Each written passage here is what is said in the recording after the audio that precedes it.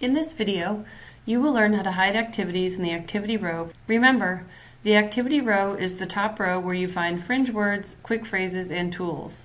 Some individuals may want to hide certain activities because they are not using them. For example, someone might want to hide the school activity because they are no longer in school.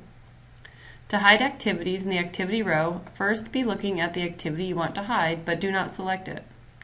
In this example, I'm going to hide the school activity. Next, activate the setup key. Then select the school activity. A red box will appear around the selected activity.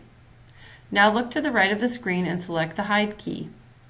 Your activity turns gray and is hidden. While I am here, I'm also going to hide the notes activity. It is in the next row, so I'm going to select more items on the left-hand side of the screen, and then touch the notes activity. Then select hide.